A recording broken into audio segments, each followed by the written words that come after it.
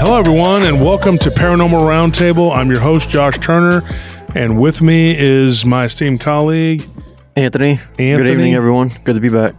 And so, Josh Turner at prtpodcast.com, that's coordinates to get a hold of me and tell me your story.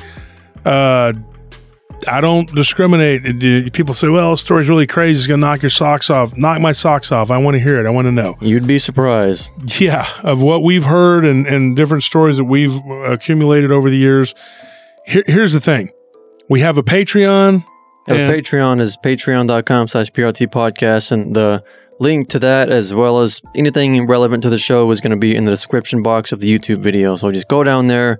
You can find the links to everything you need to interact with the show, to support it, join the Patreon, whatever you need. Yeah, there's if you get a $10 tier after 3 months, you get a swag bag. $20 get you a swag bag instantly. $30 get you a super swag bag. So go and join the Patreon. It's a great way to support the show. There's also a $5 member. Yeah, it's a $5 a month YouTube membership. If you look down at the subscribe button now, there's going to be a second button right next to it that says join. You click on that, you sign up for it. It's $5 a month. You get a neat little badge next to your name if you participate in the live chats or leave a comment on our videos. And it's just a way to make your name stand out. And great way to get recognized. Yeah. And support the show at the same time. Folks, we have a conference coming up. I'm going to keep it short and sweet. We want you to go. There's a bunch of speakers, a bunch of names. I'm sure you've heard us talk about it. I just can't even get into all the people that are going to be there. It's going to be the Dogman Cryptid Conference. If you go to Eventbrite, the Eventbrite page, it's Paranormal Roundtable presents the Dogman Cryptid Conference, the second annual Dogman Cryptid Conference. Go join. Go buy your tickets and meet us in Fort Worth Labor Day weekend. Also, that being said, if every show we drop, we put it on to the Facebook group. So if you go to Paranormal Roundtable Facebook group and you leave a comment, you could win a book, an autographed book from one of many authors that are associated with the show, like Ken Gerhard, Lyle Blackburn, David Weatherly, Nick Redfern, D.A. Roberts. It could be anybody. Ron Murphy, Chad Lewis, Barton Nunley. So go and do that. Also, just join the group. There's a ton of stories and content and information in that group too. And also, if you send me a friend request on Facebook, make sure that you let me know that, hey, I'm a listener of the show, so I'll approve you. Otherwise, I may not. And then don't forget, I'm Josh Turner 940 on Instagram. Go follow me on Instagram, and I may follow you back. So everybody, that's all the information we got. Is that it? We're done. We're ready to rock and roll? Yep, let's get into it. Let's get to the show. Do you think whenever we come across like Linda Godfrey, she was the one who first wrote about the Dogman, the Beast of Bray Road. She got the file from some police reports in the town of Elkhorn, Wisconsin. So she's often credited with, kind of being the groundbreaking, journalist, whatever. But in truth, the Dogman was talked about in Michigan and in folklore long before Linda Godfrey had actually wrote about it. She's just the one that kind of brought it to the forefront. And then, of course, a lot of people came forward with stories and said, hey, I saw this, I saw that. Then you had guys doing podcasts and making shows. And one of them in particular, I ended up being a part of for 6 years. But I got so many different stories, and some of them I did go over with that individual who gave me my introduction to being on shows and stuff and talking about it. But I had corresponded with Linda years ago. It was the first time I ever corresponded with her, and we had gone over cases together, off air or whatever. And I finally had gotten her to come on my show, and it was more like emails back and forth, things like that. And a lot of people credit her with being the one that kind of started it, but it was already going on. It's just that she tapped into that vein, like, hey, there's something going on here, and somebody needs to write about it because nobody's writing about it. And then there was this explosion about that phenomena. And people were like, well, there's somebody already writing all these books about it. They feel a little more or a little less trepidation in talking about it. They're willing to come out and talk about this. Look, I saw this thing. It looked like a freaking werewolf. Now, Hollywood has done a lot to damage that because they're like, well, this is a werewolf and it's changing from a man into a beast. And so what you saw had to have been some sort of beast that, you know, the moonlight came out and whatever. And so people think, oh, that's absolutely ridiculous. And so now there's this stigma attached to anybody who says that this thing could be a werewolf. But it's like you said, was it done on purpose? Did Linda Godfrey actually touch on something and strike a nerve? And then toward the end of her life, you know, and I know because I spoke to her, I don't care what anybody says. And I had witnesses that were with me when I talked to her, like Barton Nunley. And, you know, he's another author and a friend. And we talked to Linda, you know, and corresponded with her over the years, like different times. And I know that she had kind of gone full circle. She thought, well, this is just a creature that's out there that's like that all the time. To almost like saying, hey, maybe there is that creature that's like that all the time, but there's also this werewolf that's maybe a shapeshifter or interdimensional. We don't know what this is.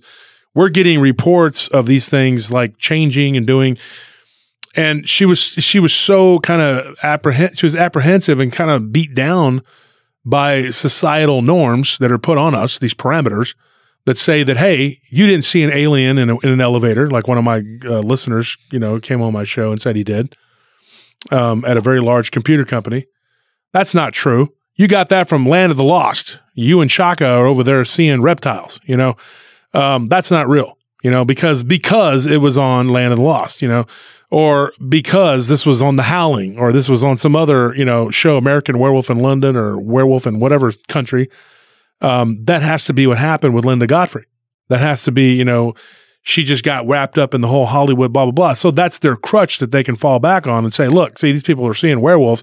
They got to be cuckoo bananas. They got to be out of their minds. You're seeing vampires. Oh, okay, you're a fan of the Lost Boys. So that makes it, you know, what are you, Van Helsing, you know? And that's the way for them to shrug it off, because it's fiction, because you made something that was fiction. And I believe that there is a group of people, a cabal, if you will, that actually do control what comes out and what is shown to the masses. But I do believe that they are starting to slip some, and you know, you can see very clearly an agenda within all of the modern media. Whenever you look at it and you go, oh, is this an independent film? Is this an older film, you know, maybe 10 years ago? Or is this something coming out recent? You see it right there. You go, oh, there's the agenda right there. And I can spot it a mile away. And I'm like, okay, so this is, you know, some bullcrap. But they package it in a way to where it is in your psyche and it's embedded that it is fiction. So that if you see this, you think it's fiction. And I had a guy on my show that gave me a story that I told on my show about a reptilian thing biting a guy's head in an Atlantic City elevator. And everybody's like, oh, that couldn't have happened because, you know, we had to, whatever, you'd have to be able to find something out about it. There's nothing going to be written about it, of course. But he got away with it by saying, what was that? Some kind of hidden camera prank? And he just walked off. And then the people that were there, they just let him go because they thought he's not even believing what he just saw. Because you've been so conditioned that if something comes up out of the sewer that looks like a werewolf, and these two children, you know, actually saw this, and it's a story that Linda Godfrey told, and I told one very similar, but these children were playing and they see this werewolf-looking thing come up out of from under the ground, which, like I said, I've heard this story before. It's told different ways, but because it's different people seeing this. But then they're all just categorized as people mistaking something from fiction into this reality. So that's a good way for them to cover this, because if you talk about Montauk or Dulce and you say, look, there's all kinds of experiments going on, there's all kinds of creatures coming out of these underground tunnels and blah, blah, blah. Well, you know what? You just been watching movies, dude. You watched Stranger Things or sure. Better movie, Beyond the Black Rainbow. I don't know if you've seen that movie, Chris. Of course, oh, he's one of my gosh. favorite. Panos Cosmatos, one of my favorite filmmakers. Yeah, he's such a unique. I love the cinematography of his movies. Oh, he's great. Even if his movies are over the top. No, I have the Mandy axe in my office. Oh, dude, Mandy was a trip. That movie's wild. Yeah, Mandy was great. That was weird. I'll watch anything he makes. Yeah. Yeah. And I don't care what anyone says. Stranger Things ripped off their whole aesthetic from Panos Cosmatos. Or Beyond the Black Rainbow. Possibly. Have you seen Montauk Chronicles? I was just about to say Montauk I mean, like Chronicles. in the way they presented the aesthetics of their show, like the cinematography, the color palettes, it's all taken from Beyond the Black Rainbow. Did you see my doc? Yeah. And you watched all the recreations and everything? You didn't see? Because there's a guy, remember, the website Thrillist? He did a side-by-side comparison to scenes in Montauk Chronicles to some of Stranger Things ads and different, like identically ripped off. My stuff came out years before Stranger Things was even made. Right. So, first version came out in 2012. I never went beyond the first season of Stranger Things.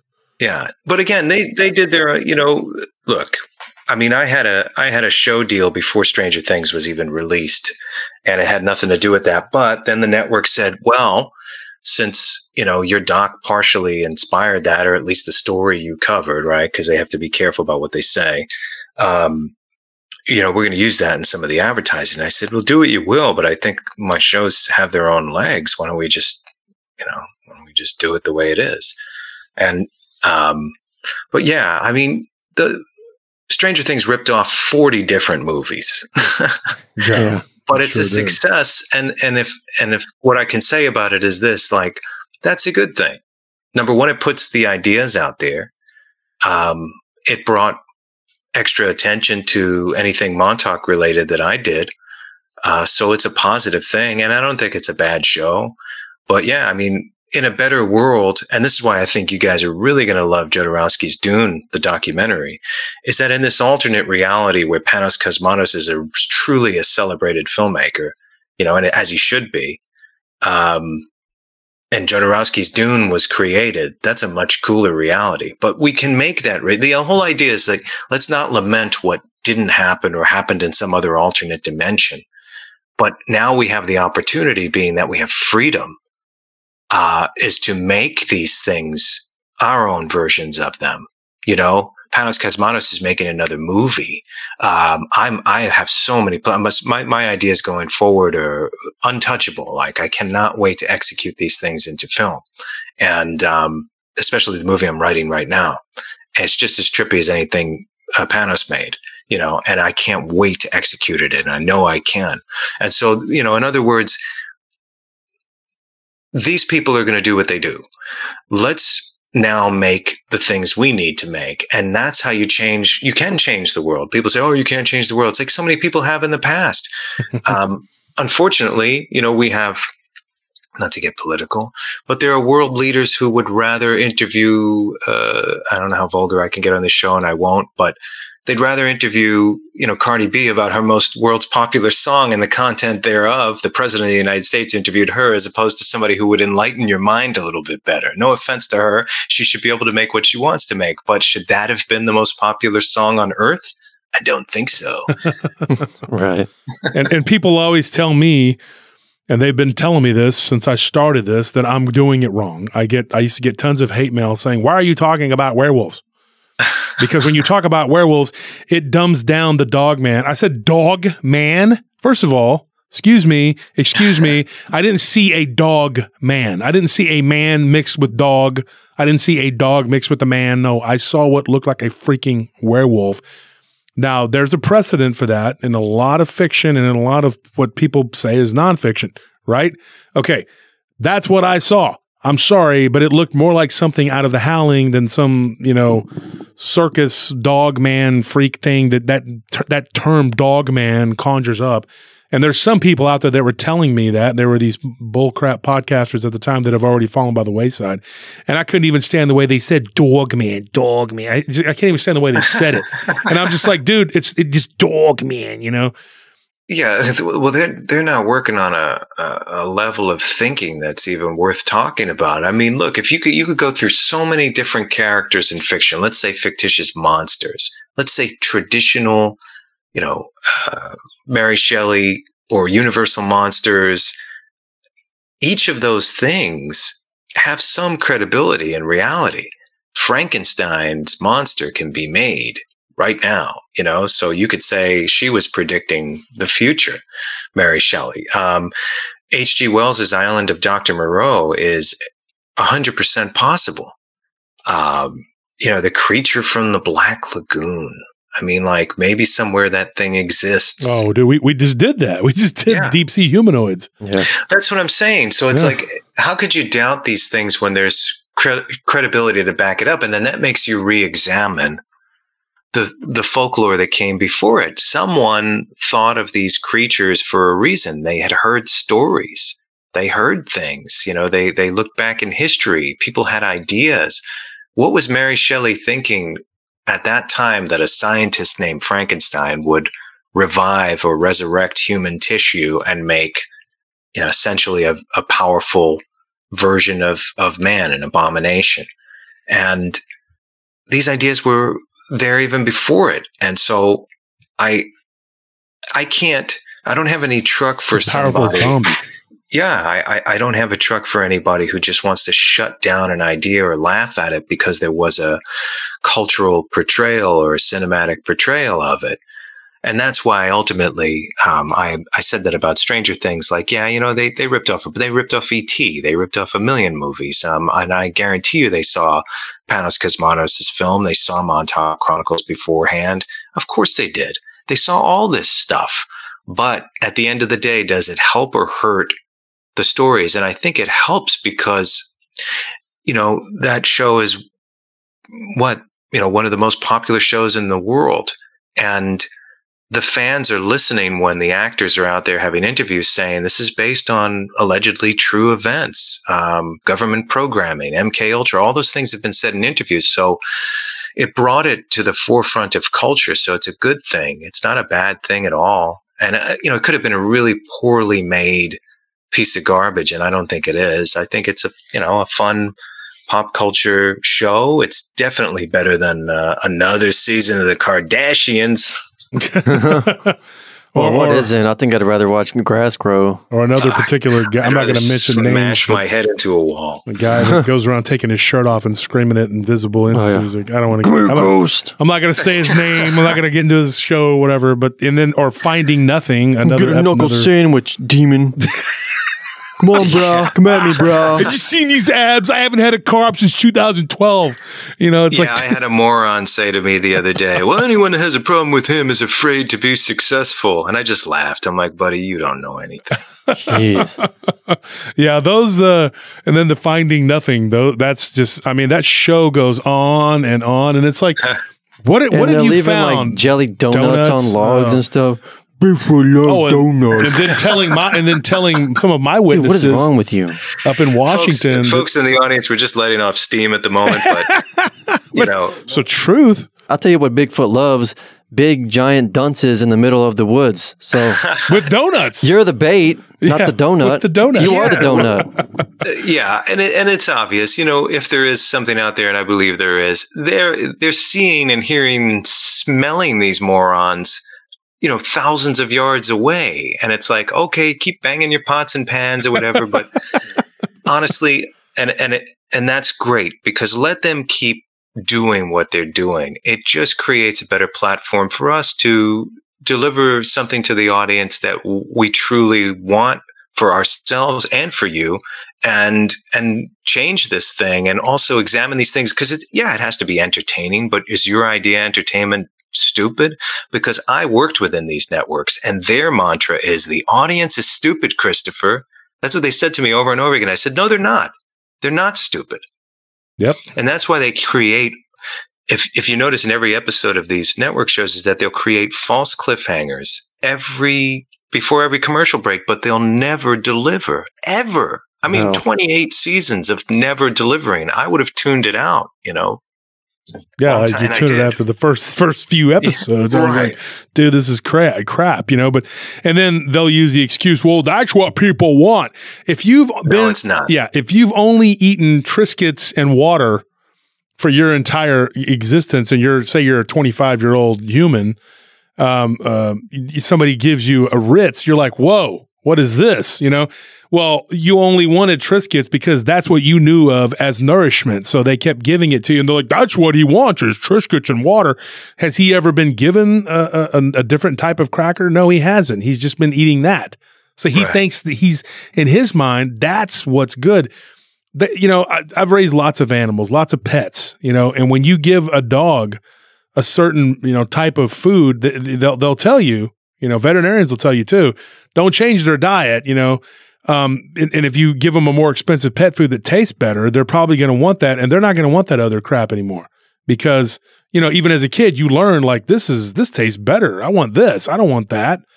You move on from baby food to eating like, grown-up food because baby food's not going to cut it anymore. You don't want that. But if all you've ever been given your whole life is applesauce, well, then you're gonna equate that with good nourishment because you don't know any better. And things are only the way they are until they're not. I learned that years ago when I was working downtown in Austin, and there was this huge way that things were done. There was this huge push for everybody to kind of conform, and well, this is just the way it's always been done. And I went in a different direction and said, no, you people want that because that's all you're offering them. They if they go to a club and it's exhilarating and it's exciting and it's new, it's because you made it that way. So you had to have people who were innovative and not just ripping off names from, clubs up in Las Vegas and in LA, and just throwing a coat of paint on it and saying, we're just going to do this because this is quote unquote the way to do things. And I've always, considered myself, everybody wants to consider themselves that, but I've always considered myself thinking outside the box, not even living anywhere near the box, and being more of a maverick and just saying, why, kind of being a gambler and just throwing it to the wind, just see what happens. I did that on my show every week. I just, let's just throw it out there and see what happens. Why sit around and waste your time with the criticism? And people mistake that when I get combative with certain people in their negative comments, they think, oh, you're getting emotionally invested, and I don't give a crap what these people say. I'm just a troll. I just like to engage because that's what I used to do at my club. I used to sit there and people would, your club sucks. Oh, well, you stink, and I'd go back and forth with people, And it's like, they'd come back the next week. I thought my club sucked. I thought you didn't like it here. I thought it was terrible. It was like, I was just drunk. And oh, okay, well, have a good night. Let me get you a drink, And I made friends like that. And people would talk trash and we talked trash back. And then they'd come back the next week sober and not even know that they had said some stupid things. But that's just how it was. Yeah, in this case, we just come in with, and again, all this stuff is in different stages of production for sure. And, we're not just talking smack. It's you come with something that burns so bright that it changes these things. And these stories are fantastic and they should be portrayed in a different way. I believe that. So that's why I'm making them in a different way. You believe that. And that's why you're portraying and making these things in a different way. And yeah, it's time the other stuff goes away. It doesn't need to be here. They could say everything has a place. It's like, yeah, not when it's this repetitive. I think it had its day.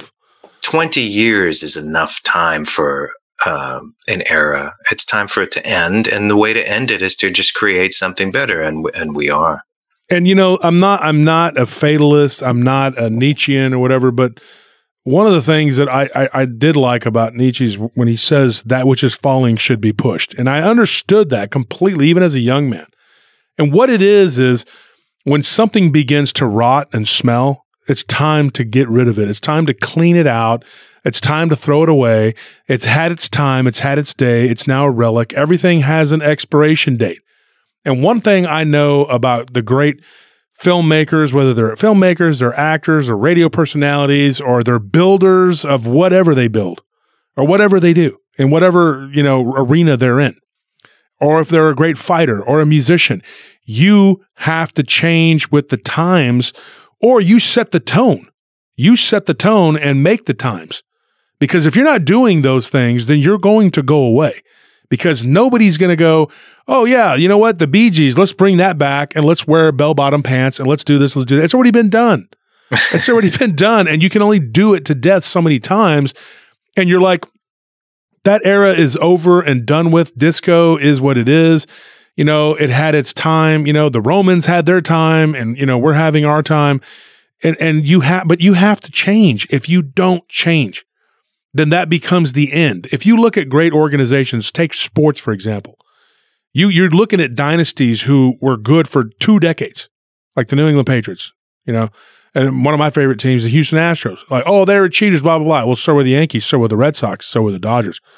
The Astros just got in trouble for it. Well, the Red Sox did too, but the Yankees and Dodgers got away with it. But the bottom line is they won in 2017. They really started in 2015, and then they won just up until 2022. And now they're kicking butt again this year, and they're down like 3 or 4 of their best hitters and 3 or 4 of their best pitchers. That is a system. That is changing with the times, and that is ever changing. And they have a system in place that is propelling them to greatness. What you have to do is build that system. Whether you are the head of that system or a part of that system, it takes all the cogs to make that system be a reality. And then it perpetuates itself, and it just kind of builds on itself, and it becomes a winning culture. That's what you do. That is the key. People don't understand that, and they think, well, this is the way it's always been done, so I got to copy this, and that's how you make a taco. And you know what? That's how you make your taco. But I'm going to, create it with something else and do something else, make it completely healthy and make it palatable, and people think that person's crazy. They thought that, Colonel Sanders was crazy, but he was successful. And when he was 60? How old was he, Anthony? I believe Colonel Sanders was 65 by the time he actually started KFC. But before that, he had just multiple failed business ventures, just one after the other. Seemed like the guy couldn't catch a break until he did. And then the guy that owns Wendy's, Dave, whatever, he was one of his pupils, one of his disciples. He literally was the manager of KFC's, and then he broke out on his own, and he used that recipe for success. And he, because just like with me writing the books, and it's like I went to people who'd done it before. Now I'm not going to do exactly what they did because I want to do something different. But you have to find people who've done it and been successful, take their advice. But when it's time, you have to break out on your own. You have to change, and you have to break the mold. That's the only way to stand out and then continually be successful, is finding your rhythm, finding that formula, finding people around you and surrounding yourself with successful, positive people, like you, Chris. For sure, yeah. And you get together, and we have rap sessions, you and I, and we come up with some amazing ideas. And it's been like very awake. I don't want to say awakening, but like it's made me more aware. I'm a more aware wolf now than I was. Corny joke, but you see what I'm saying? Like talking to you, we started to kind of click, and we bounced ideas back and forth off of each other. And I thought, man, this is the way to go. And people will sit there and tell you that'll never work. You can't do that. They did that with my last conference. They poo-pooed it to death. And it was a success. And they're doing it again this year. If it's a success, it is. If it isn't, it isn't. The bottom line is it'll bring a lot of amazing people together. That is the main goal for it. And if people want to be spectators of that, then great. If they don't want to be, fine. If I had $1 for every time someone said, you can't, there's no way, it's impossible. And I did it, Mm-hmm. You did when it. I was done with Montauk Chronicles, I was working for an alarm company. I was shooting football games on the weekends. I was making local commercials to finance it. And it wasn't a lot of money. And I single-handedly made it. And when I was done, I remember there were some people that were like, well, what are you going to do now? And it's like, listen, I'm going to sell the DVDs and Blu-rays, and then I'm going to parlay this into a television series. They laughed. And guess what I did within a year? So that's what I'm saying. I never listened to those voices. It gets stale hearing people because they swing back and forth. Like when you have a TV show or whatever, they shut up. And when there's nothing, or at least in their perspective, nothing's happening, but you're working on stuff, they're like, oh, what's going on now? And then something comes out, and I learned to just be like, okay, well, nice to hear from you again. Take it easy. I'm working on the next thing. It will come out. It will be a success. And that's me. And that's my pattern. But there also comes a time, like you're saying, now it's time to let's crank it up as high as we ever have. Let's push it further than ever. And I'm ready to do that now. And I almost lost my footing. I could have been a network boy for, 10 years. And it was like, no, that's not the way. I don't care what they're paying me. That is not the way. I came here to do something. I came here to accomplish something. I know you did. And so it's time. You're not going to do that. Look, success to them is, hey, this guy's got tons. I don't care how much money that jackass is making. It means nothing to me. What about the people that are ingesting this repetitive stuff over and over again? That means nothing. It means nothing to look at Rod Serling. We're talking about him right this second. His show, The Twilight Zone, is immortal for a reason. All right. And some of these things that haven't even named, but everyone knows what we're talking about, are not immortal. They are disposable, and for a reason. So when your mind is fed something fresh and new, and it's available to everyone, which now we can do, we can hit 25 different streaming networks now that are just as accessible as what was monopolized. That's why you were fed these shows over the last 20 years, because they were monopolized still. They're no longer monopolized. Movie making and making television shows are not monopolized anymore. And the knowledge is out there, and you can learn now for free. I had to go to film school and I had to practice for 20 years, but people can learn now. Now it's just about your spirit, your imagination, your intellect, and your passion, and apply that. That's not going to be easy, but what a wonderful challenge. That's how I feel. And you look at somebody like Rod Serling. He died in 1975. I don't remember what month. I know it was around my birthday because I was born in July. Yeah, I was born in July 76, so he died the year before I was born. I think he died in July 75. Yeah, he died sometime like that. I know he had like a heart attack, but he was only like 50 or something. I think he was like 50 years old. Yeah. And when you look at his life and what he did, he left behind a legacy that people, you'll all, like, we're talking about him right now. He died before we were born, like literally. And we're talking about him right now. He's immortalized. And people can look back and go, he had a great product, because some of these people who are producing these shows and doing some of this stuff and making some of this stuff, and not to just bag on them, but when you go back and 20 years from now, you can still watch Twilight Zone today and it's the same. I just saw the episode the other day with the guy that was on the planet. He had gotten sentenced to go to a planet to be alone, and they took pity on him and they gave him like a female companion that turned out to be a robot. I just watched that one the other day. It's fantastic. And it's like timeless.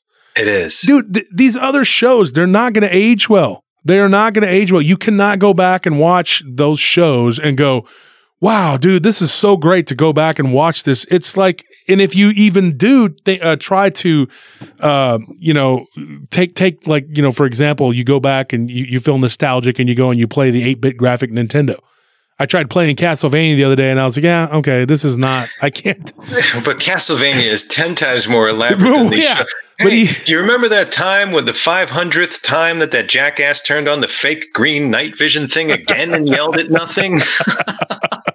Wasn't that great? Remember that episode? Do you remember the name of that episode? Yeah. I don't. That was season 1 through 19. Let's watch it again. And so I got through Castlevania and I beat the giant bat. And I said, okay, this is fun for nostalgic purposes, and now I don't really want to play this anymore. Playing Castlevania is like a Stanley Kubrick movie in comparison to those shows. And it is. And it's still, even that didn't captivate me for more than, 15 minutes. And it's like, okay, yeah, it's great. It had its time. Blades of Steel, great, cool, had its time, but it's over. And still, they're immortalized games. Street Fighter, the original, I could still play that. That one's timeless. But there are some that you go back and there is no nostalgia with these other shows, and there's not going to be. There's not going to be. There never was. And it's like, what are we waiting for the next season of letdowns where nothing happens? They don't find anything. They don't prove anything. They don't even really drop any sort of like actual, like we talk on this show. And on your show, you do the same thing. You don't find the answers, but at least you postulate on some theory, or, hey, what do you think could be going on with this? Sure. They don't even ask those questions. It's like there's not even any there's no substance to it. It's like brain dead TV. It's reality TV that just needs to go away. It's nonsense. And when you start going down the rabbit hole and you start finding answers and you start looking at the whole enchilada, you start to realize how stupid and compartmentalized and ridiculous the whole thing is. There needs to be a paradigm shift, and it needs to happen now. It is, yeah. It's gonna. I believe it's gonna begin in this forthcoming year. I mean, I'm not saying I'm the only one. I know there are other people that are fully capable, and I hope we all do it because there's room for everybody. Obviously, the people that love these stories and these perspectives they have a voracious appetite, and they want as much as they can get. So there's really, the competition is, let's try and outdo ourselves. Let's keep pushing ourselves, and let's support the other people that are doing something interesting, because the audience is there for all of us. The one group they will leave is the stuff that is repetitive on these networks, that is just done to death. The downfall of this, and they'll never do it right, is that once our stuff going forward does achieve what we want it to achieve, then the networks are going to try and survive and imitate us. And you saw what happened in, let's say this is analogous to music, whereas I hate calling it this, but the alternative or the grunge era came in, Kurt Cobain comes in, and then you had, after Cobain killed himself, you had all those horrible corporate versions of Nirvana that I wouldn't listen to if you paid me. That's what's going to happen. But hey, let's be the innovators and change things for a while. And, I can't wait. I mean, I'm doing it right now, and let's see if I can put my movies and my shows where my mouth is. I believe I can. Yeah. Well, I heard some of your material you told me the other day, and it's with me. I'm not going to divulge it to anyone or tell anyone, because you asked me not to. But suffice it to say, folks, that I listened to what you were saying, and it was pretty good. I was stoked, and having first seen you on TV. And I was sitting there watching, and I was like, I sat there in bed, and I told my wife, I said, that guy is freaking smart. I was like, that guy, he's captivating my attention. You know how hard it is to make me give a crap about someone's opinions or on TV? It's almost impossible. Anthony, you know this. Yeah, I'm a stupid, dumb millennial. But Montauk Chronicles is 2 hours long, and it managed to keep my millennial monkey brain entertained for that long. You're not a stupid. There you go. You're one of the standouts. Honestly, I didn't say. I've been thinking. You guys are brilliant. I've listened to you, and it definitely gives the world hope. And I'm sure you haven't eaten any Tide Pods, but that's what the news wants everyone.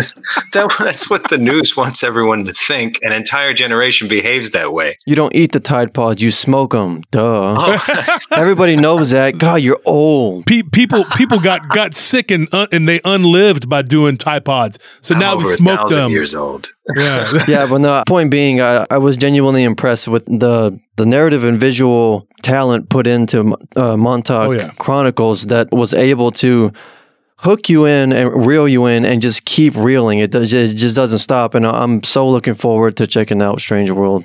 Yeah, Strange World was, thanks, and the fact that the weird thing, and I've already said this on my show, I'm not going to keep repeating it to my audience, but I've said this before recently, that it's so weird that I had an experience out there, same place where you did the investigation by the lake. And then I took a story from some individuals who saw this werewolf looking creature.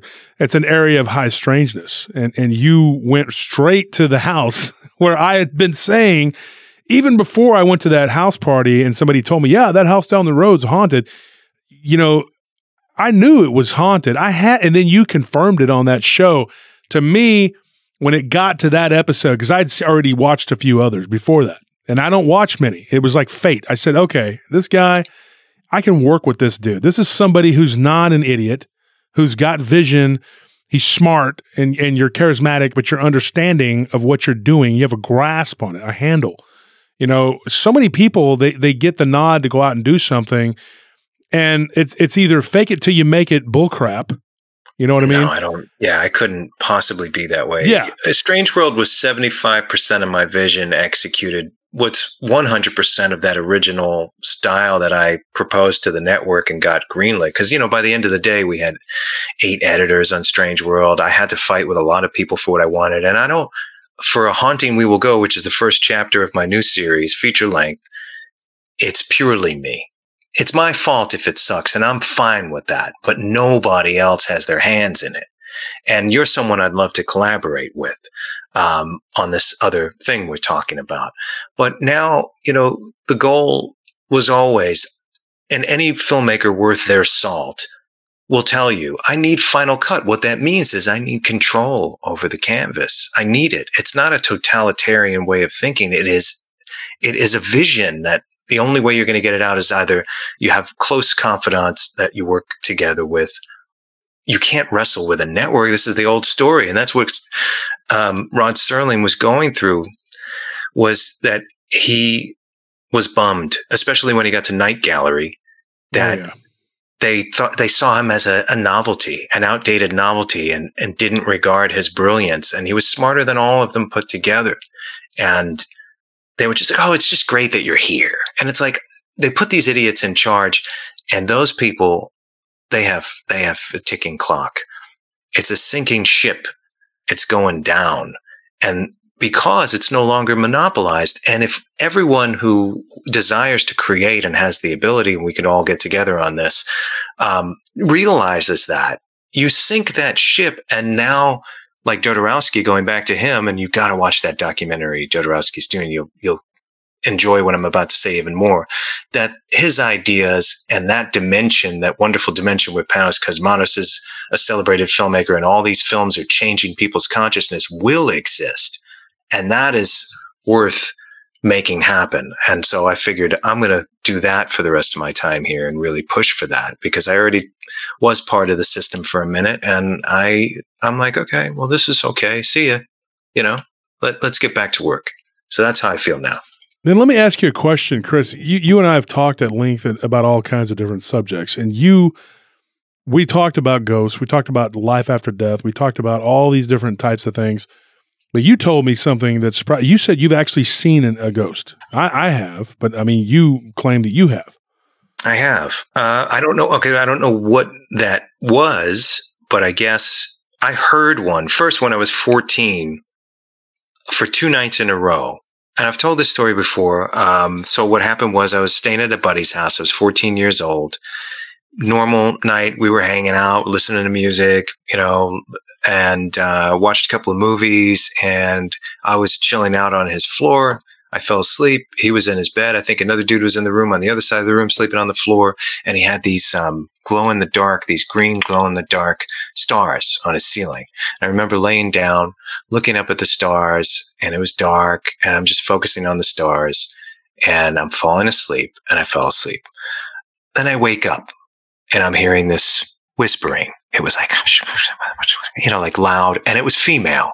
Okay. And it was articulating. It was like someone was having a conversation, and it was creepy because I'm listening. At first, I'm like, is someone in the room talking? And then it occurred to me that this is pure gibberish, or a language I just didn't recognize at the time. You know, like I know when I don't speak Russian, but I know when someone's speaking it. I don't speak Japanese, but I can tell when someone's speaking it. And, you know, because I've watched a lot of movies with those languages and subtitles, and I know those languages. But that was not anything I could recognize. There were no real words being articulated. It was just a cadence, and it was certainly coming from something that was female, and it was loud. And it took a few moments, but then it started to scare me because I'm like, there's something, this is off. This is not right. And there was dead silence in the house outside of the whispering. And so I first said, hey, man, do you hear that? And my buddy in the bed woke up, and he was like, nah, man, go back to sleep. I don't know what the hell you're talking about. He was like dead asleep. I get up, I walk into the hallway, and the guy lived with his sister and his mother. And I walked over to his sister's room, and I looked in, and she was dead asleep. I was like praying that she was on the phone or something. I can explain this thing, and I'm just, you know, groggy and half asleep. She was asleep. I walked downstairs. Now I'm creeping around this dude's house and stalking, you know, everybody. I'm looking around the kitchen. There's no, you know, coffee maker came on or something. Whatever I can do to explain this thing. It's clearly a voice articulating this. And I walk over to his mother's room and did the same thing. I looked into his mother's room, and she was asleep. Then I'm kind of like, oh man, you know, I don't know. What is this?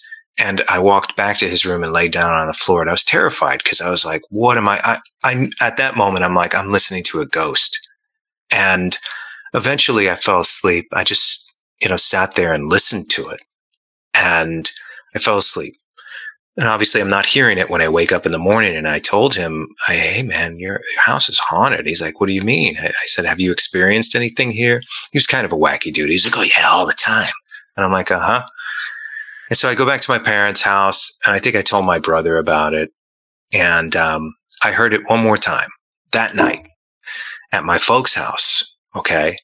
It started up again. And this time I'm just listening to it, and I'm like, what is this? What is this? And then eventually I fell asleep, and I never heard it again. And I never heard it before that. And that was as real can be. I was wide awake.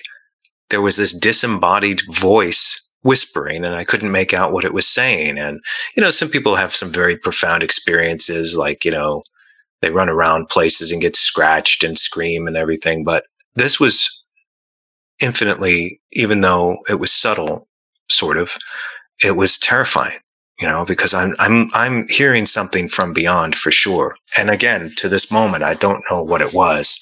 I said it was a ghost back then, but who knows what it was? I don't know. I don't know what I was listening to. And I did see an apparition once. This was years later. I was living in Michigan. I got an apartment in Michigan with my girlfriend at the time. And we were on the 4th floor, and it was winter. And so we were right on Lake Michigan, and there was lake effect snow. So it was always snowing, and we're right above the concrete, on the 4th floor of this apartment building. And I'm standing at the end of the hallway at the precipice of the living room. In the middle of the hallway is my office, and at the very end of the hallway on the other end, directly across from me, was the bedroom, which was shrouded in darkness because the hallway lights were off and the bedroom door was closed as far as I knew it. And I'm on the phone, and out of the peripheral of my right eye, I see who I thought was my girlfriend, yet she was dressed and moved in a way I didn't recognize out of my peripheral. 100% a person, 100%, long dark hair, pale skin, walked into my office. And then I didn't keep my eyes off the office until I got off the phone, and I still was looking right at the office. And I walked in, I said, "Hey," and there was nobody in there. And again, it's snowing outside, windows shut, 4th floor. There was no one there. And then I went over to the bedroom, opened the door, and she was fast asleep, wrapped up in her blankets. So I saw something walk from the bedroom into the office and vanish. That's crazy. Yeah. And you and I have talked about like the nature of reality. And we've talked about ghosts and what they could be or what they may or may not be.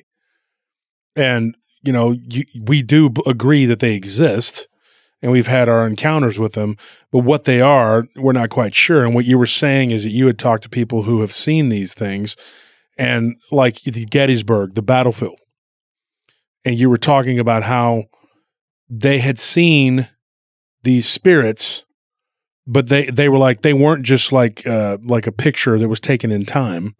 Like some people, they say it's a residual haunting. What that is basically a ghost you're seeing. It's like a recreation or a replay of something in history. But you were saying that you had talked to people, just like I have, who have seen these things, and it's like, no, dude, these things interacted.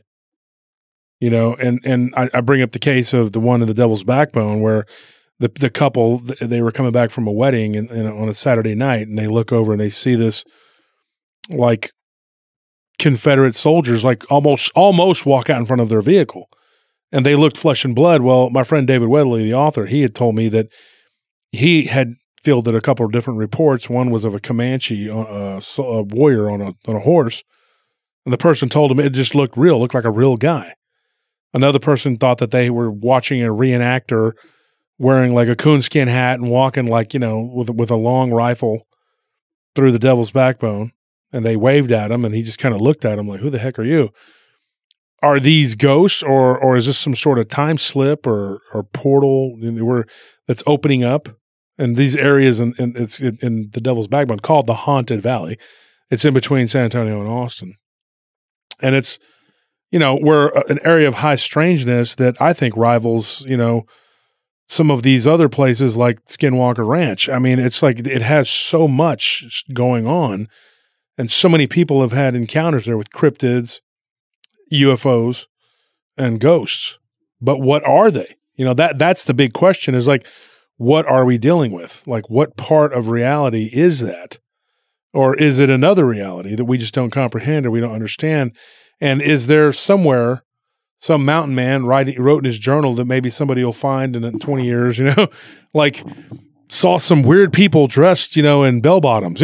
You know what I mean? He describes it, like who knows if that's what's going to happen, like, or if it already happened and the guy tells the story. And so, his great grandchildren are like, our great grandfather talked about seeing some weird people that he thought looked like they were from the future, or they were some sort of aliens, or maybe when it came out in an alternate reality, where that people looked like they were something, they were kind of like, describing, us the best they could with what they had to describe, and you think about that, like there are cases of in the Bible, like UFOs, like for example, Elisha, he Elijah saw this, like it's like he went up in a cloud, like he went up in a whirlwind, it's like, what is that? Like what caused him to go up, the way that he was taken up into the heavens, or Ezekiel and his wheel. It's like, what's going on with that? Like what are these, like, is this a UFO that Ezekiel saw? I mean, it's so, just weird. Like when you, like, and his description of that, is that something that happened outside of space and time, and are we dealing with, is this what we're dealing with? Like, I mean, is it something that's outside of our space-time continuum that we can't fathom? Somehow timelines are intersecting, or is that what a ghost is? Is that what a UFO is? What are they? It's just so hard to like fathom, and it's the nature of our reality that we can't explain. I mean, it's just like it's just so hard to wrap your mind around. Like, what was that you saw? I don't know. But it's good to speculate and consider a lot of different ideas. But the worst is to just say, oh, I'm crazy. It's like, no, I'm certainly not. I mean, we're all a little crazy, but it's just, I don't have any symptoms. I've never hallucinated, even, years ago, under the influence of stuff. I never saw anything like an apparition ever, not like that.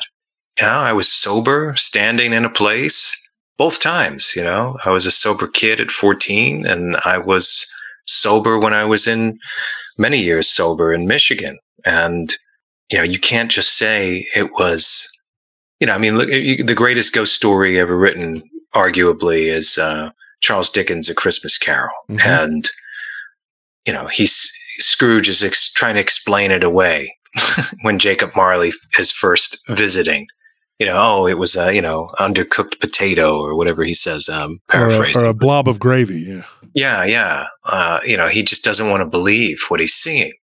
And, my brother, in a way, is like that because he lives in a house where a gentleman had died.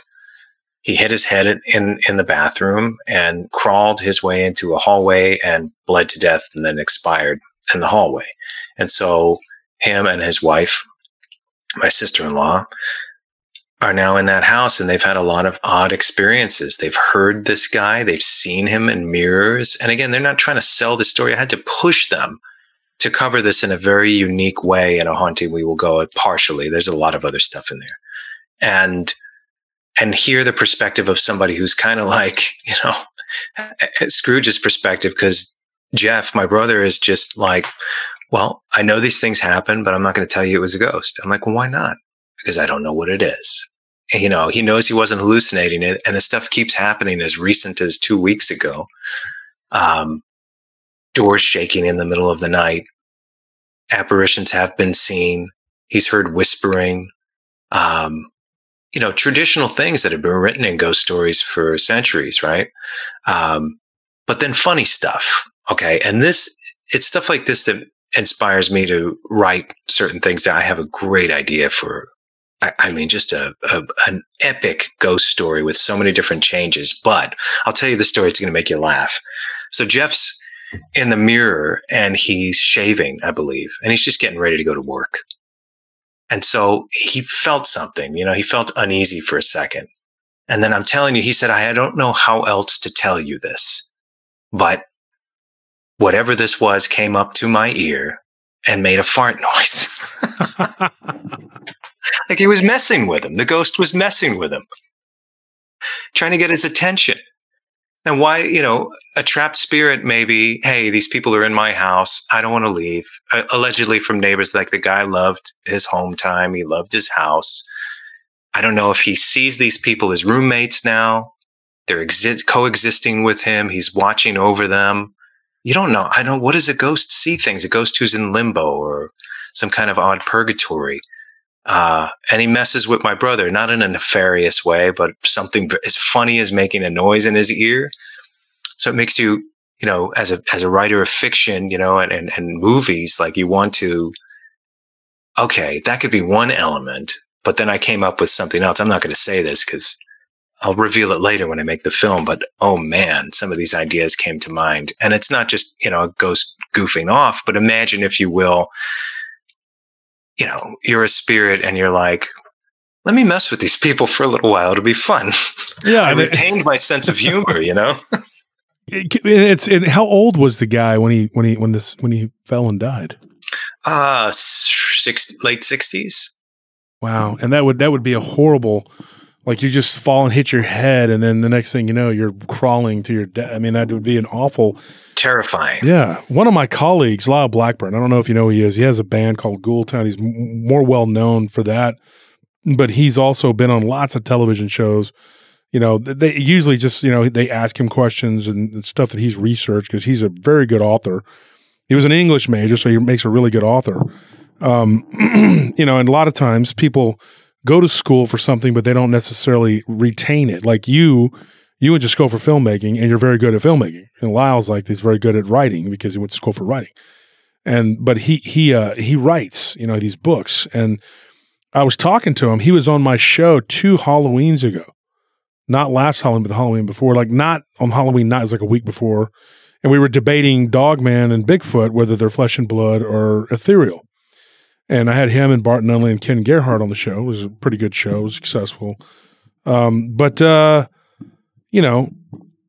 made a comment to me and Barton, because we were talking, it came up briefly in the conversation about having lived in a haunted house, which I did before 15 years ago. And now I'm living in one now, which I'm not thrilled about. I do not like this crap. I've told you about some of the stuff going on.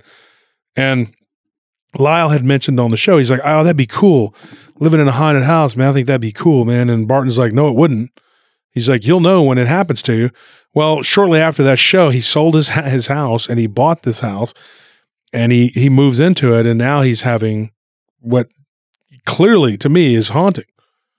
And when he started telling me about it, I had just moved into my new house, and I was like, which I don't want to live in now. It's new to me anyway. Just like Lyle, he had previous people that lived in his house. So did I. My house was built in like 1995. So when you start looking at these, his house wasn't new. Somebody had died there. So he has some stuff going on. He's taking a drink with a friend of his, and a glass goes flying, and she's freaked out, and it's like these kind of things happening in his house. And he's like, dude, it's unnerving.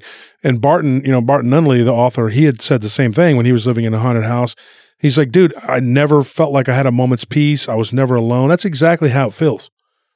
It's terrifying because you don't know when it's going to do whatever it's going to do. And am I going to have these nightmares, and I've started now having nightmares in the house I'm living in, where I'm actually in the house walking around doing stuff. That's when you know that it's probably not really a nightmare. You're interacting with things. And I had a dream last night. It was a very bad dream. And I can't remember for the life of me what it was. I just remember it was in that house, and I was in the house in the dream, and I was doing something, and I just woke up freaked out. And now we talked about this, you and I, with the dreams. You said for years you've been plagued by apocalyptic dreams. Yeah, I have vivid dreams all the time. But I've had some apocalyptic dreams for sure, like visions of, for instance, okay, so it would be, and these are oddly shaped structures, buildings, but then they would change structure if you turn or you walk into a different place. But there's always other people there. A lot of people I just don't know, but, talk to in the dream. And so there was one dream that I had where I was it was in this structure. It was a big building, but these big, huge windows you could see out, and across you could see a city. And I'm walking with this person, and we're looking, and I said, I can't believe this is really happening. And I'm looking out, and we're all looking, and we see this street go across the sky down towards the skyline of the city. And then the city just blows up. And I screamed to this woman, get down. And the shockwave came and hit the windows. The windows shattered and lights went out. You know, exactly what you would expect from something like that.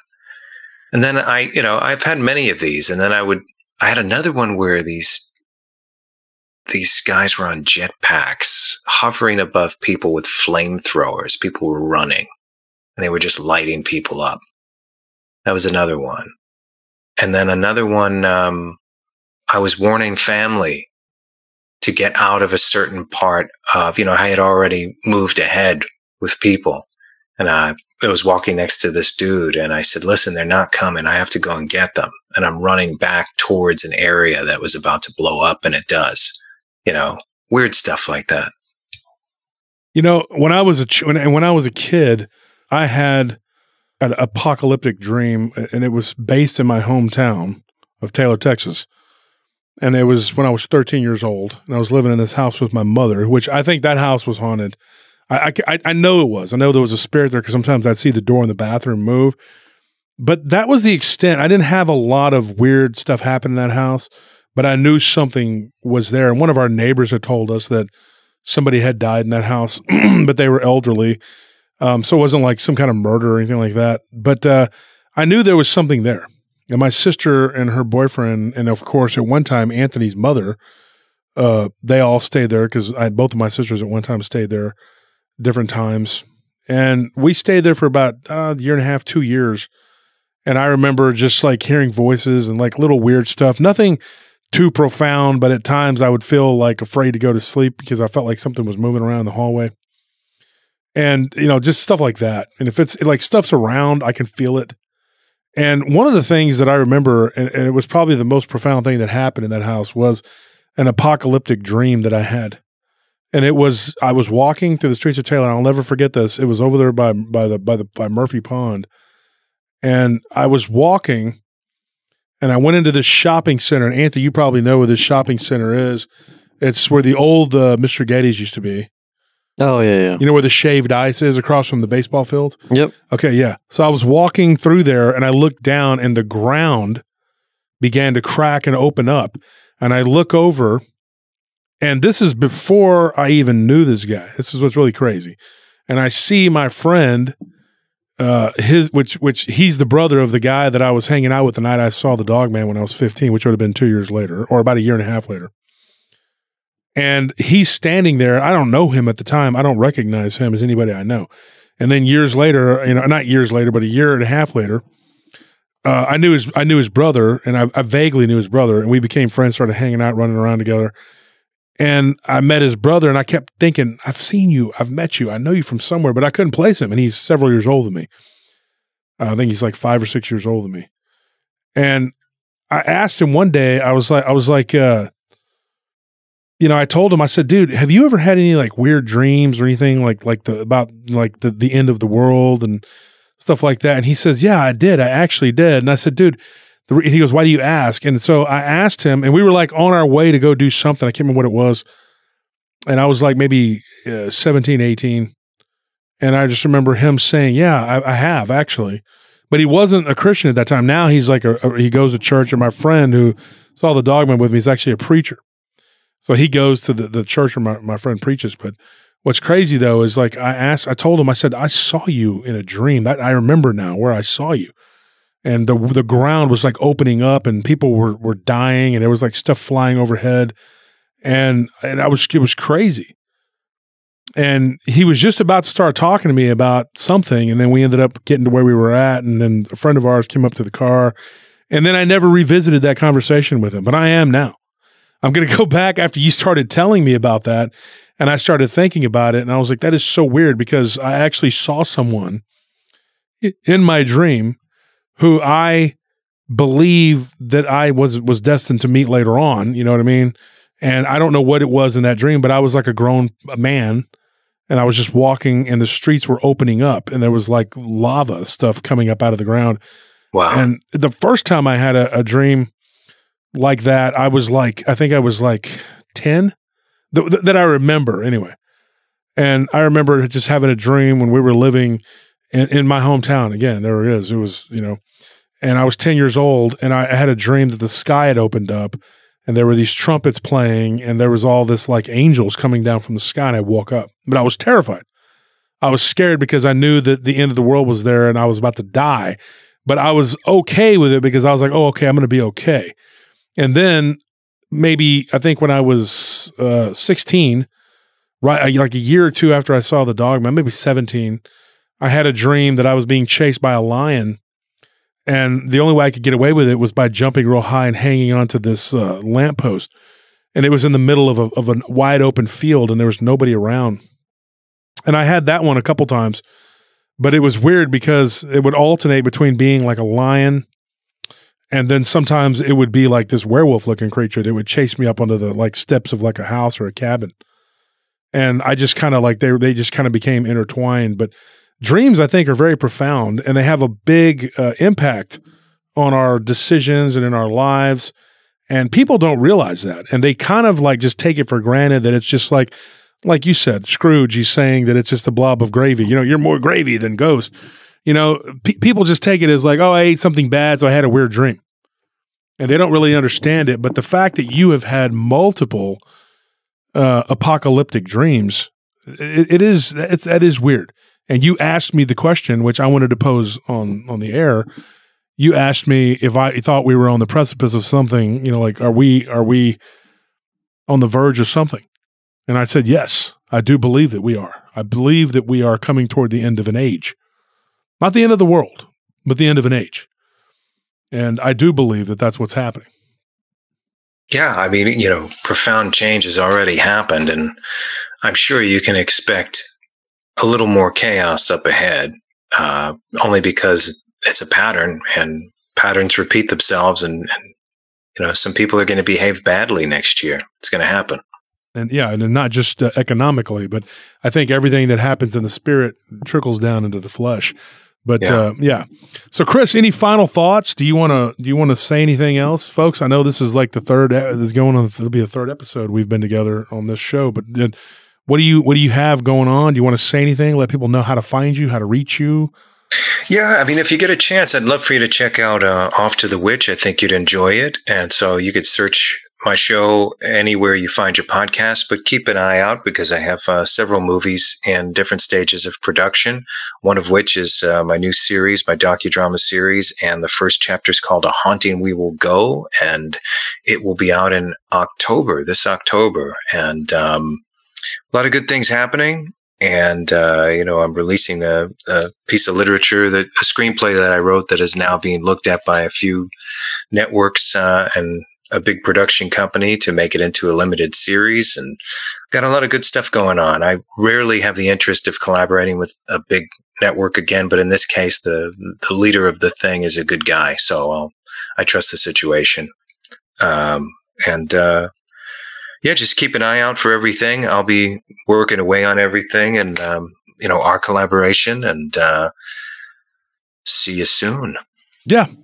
And so, folks, that's Christopher Garetano, a name, if you don't know, you probably will eventually. And he's made a mark already. Like he definitely impressed me with his Strange World and his Montauk Chronicles. Anthony, you have any closing thoughts, remarks for Chris, the audience? I'm just looking forward to any and all future projects, Chris. I think that your presentation is something special because when it comes to presenting information, you can have all the good information in the world, but if you don't have a good way to present it to your viewer or your reader or your listener in a way that allows them to not just retain but digest it, then you have nothing. And you have a creative talent for allowing people to absorb complex ideas and break them down on a level that allows them to understand them on a personal level. So that there's really something to be said with that. I appreciate it. Thank you. Making it palatable for us lay people. So anyway, Chris, thank you. You're a brilliant guy, and I enjoy talking to you. I enjoy our postulating on different theories about all these different things we talked about. Folks, come to the conference September 1st, 2nd, 3rd, any one of those days, whatever. Chris is going to be there. And he's hopefully, I think, A Haunting will be already out by then. Is that where is it? It'll be ready to come out by the conference. I mean, I can bring some scenes or the new and improved official trailer and whatever else, and we could talk about it. Whatever you want to do, I'm happy to try something fun for this convention. I'm excited to go. Yeah, and we're excited to have you. And folks, come check us out. As we said before, it's on. What is it on? The conference tickets are at eventbrite.com. If you're on, like I said, if you're on Spotify, just go to eventbrite.com, type in the search box, Paranormal Roundtable Dogman Encrypted Conference. If you're listening to us on YouTube, just go down to the description right there below the video. There should be a link. You just click on that. It'll take you right to the Eventbrite page, and you can buy your tickets. Yep. It's hosted by me and Ken Gerhardt. We did it last year. And we knocked it out of the park. We're hoping to if we get half as many people as last year, I'm happy. I mean, it may not happen. The economy's not great. I get it. But if you can go, it's the one conference to make this year because we have an all-star lineup. There's going to be a huge bunch, and a lot of collaborations are going to come out of this, I can tell you. So, folks, that's all the time we have for Paranormal Roundtable. Thank you for joining us and, for the third installment of basically interviewing the man behind Off to the Witch, and he will be off to A Haunting We Will Go, and he's going to keep going.